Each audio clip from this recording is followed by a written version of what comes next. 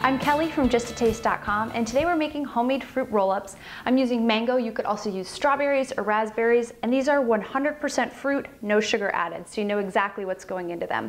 My cubed mango is going to go into a food processor. After you've pureed it, you're going to pour it onto a lined baking sheet. I'm using a Silpat. You could also use parchment paper. And then using an offset spatula, you're going to spread it to about 1/8 of an inch thick. And then this is going to go into 175-degree oven, and that's actually going to dehydrate the fruit. It's not actually going to cook it, but it'll become very sticky and like the consistency of fruit roll-ups.